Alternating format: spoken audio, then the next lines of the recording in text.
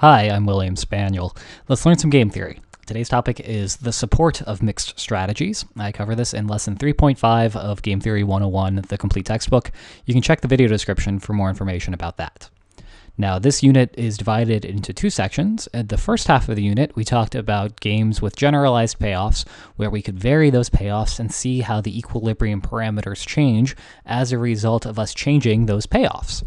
Now, we've done that. We're done with that. We've taken care of it, and we're moving on to the second half of this unit. And in this half, what we'll be talking about is how to generalize mixed strategy Nash equilibrium into a much broader context.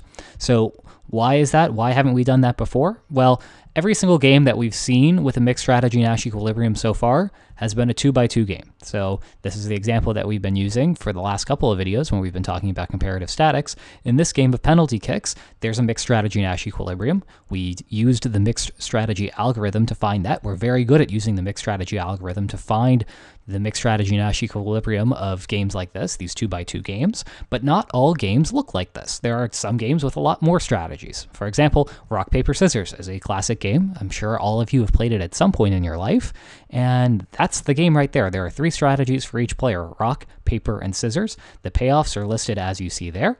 And if you stop for a moment and think about this, you should be able to reason to yourself why there aren't any pure strategy Nash equilibria, and why the only Nash equilibrium of this game involves mixing among all 3 of those strategies.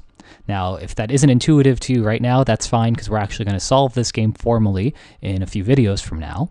But in order to be able to do that, we actually have to be able to talk about how a player can and can't mix among 2 or 3 or 4 or 5 or 6 or however many strategies. And so this video is going to be the first shot in that direction, where we're talking about what the support of a mixed strategy is. So let's start with the definition here. A pure strategy is in the support of a mixed strategy if the mixed strategy places positive probability on that pure strategy. So the support essentially references all the pure strategies for which this holds. Now, what do I mean by that? Well, in the 2x2 games, this is very straightforward. So again, going back to the penalty kicks game, the striker kicks left with probability 1 over 1 plus x and kicks right with probability x over 1 plus x in the mixed strategy Nash equilibrium. Now, both of those numbers, 1 over 1 plus x and x over 1 plus x, are positive numbers. The striker some of the time will be kicking left and some of the time will be kicking right. Both of those things are happening in this mixture for the striker. Now, in contrast, if we look at player 2 strategies here in this hypothetical strategy that I just came up with for rock, paper, scissors, player 2 will be playing rock with probability 1/2, and she'll be playing paper with probability 1/2, and she'll be playing scissors with probability 0. So in other words, she's never playing scissors. She's playing rock some of the time, and she's playing paper some of the time, but she's not playing scissors ever. And so as a result, scissors is not in the support of this mixed strategy, but rock and paper are. Now, why do we care about the support of a mixed strategy? Well, it's actually very important when we're looking at mixed strategy Nash equilibrium. So in any mixed strategy Nash equilibrium, the expected utility for each pure strategy in the support of the mixed strategy must be equal. Now, we've been implicitly doing this all along when we've been looking at the mixed strategy algorithm, because we've been setting these sorts of expected utilities equal to one another to ensure that this property holds. So, for example, when we solved for the goalie's mixed strategy, we assured that the kicker's expected utility for kicking left is equal to his expected utility of kicking right. Then we found the expected utilities for each of those. We set them equal to each other and solved for the probability that made that happen. So we ensured that there was this sort of indifference there by using the mixed strategy algorithm. That's how you actually create the mixed strategy algorithm if you were to do this all over again by yourself, having never learned these sorts of tricks in the past. But that just only works for this 2 strategy case. What happens when we get into a more complex situation? Well, we'll take care of that in future videos, but for now, let's just quickly prove why this must be the case. So again, in any mixed strategy Nash equilibrium, the expected utility for each pure strategy in the support of that mixed strategy must be equal. So why is that? Let's just do a quick little proof to understand why that has to hold in a mixed strategy Nash equilibrium. So to show this, let's instead suppose that it's not the case and prove this by contradiction. So if that's not the case, then some strategy X must produce less than a strategy Y in the support of the mixed strategy Nash equilibrium. If there's a strategy that is not equal to the other strategies as this requires. So if this doesn't hold, then that means there has to be some difference in those expected utilities, and we're going to make X just be worse than another one. So X is the worst of all of those if you want to do it that way. All right.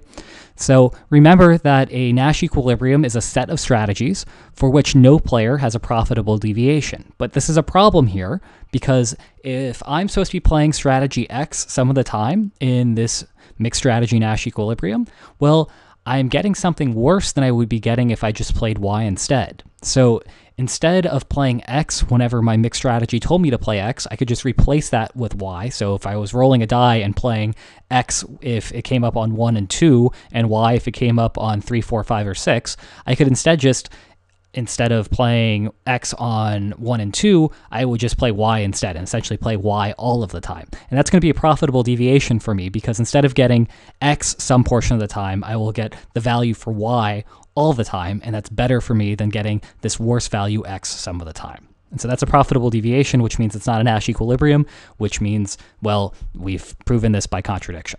So I think this is fairly intuitive if you think about it, and that's the general idea for why that's the case. If you go back and you play with any sort of mixed strategy in a 2x2 game and you change those probabilities by just a little bit, and you can see that this will play out in a very similar way where as soon as you start mixing or changing those mixtures even in the slightest way, you have a lack of indifference, which means you don't have this equilibrium condition and you have a player always wanting to play one strategy all the time instead of being willing to mix between the two of them.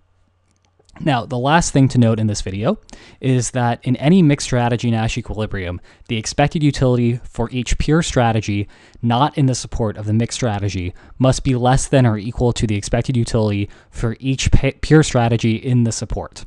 So this is intuitive again if you pause it and let that sink in for a moment. But why is that the case? Well, if another pure strategy produced a better outcome than mixed strategy, then why mix? So if I have 3 strategies, X, Y, and Z, and I'm supposed to be playing Y and Z in a mixed strategy Nash equilibrium, but X is paying me better than that mixture Y and Z, then it makes no sense for me to play Y or Z when I can play X and just do better all the time. So X is always better for me, Y and Z is always worse for me, so I'm never going to want to play those Y and Z strategies. I'd only want to play X. So if we're looking for mixed strategy Nash equilibrium, then this condition must hold as well, otherwise there's a profitable deviation and therefore we don't have a Nash equilibrium. So that is the support of a mixed strategy in a nutshell, the very few things that you need to know to actually be able to use these things helpfully. And we will be moving forward by taking these sorts of rules and applying them to games. And we're going to start out with a neat little trick you can use for weak dominance in the next lecture. So that wraps up this video, and I hope to see you in that next lecture. Take care. Bye.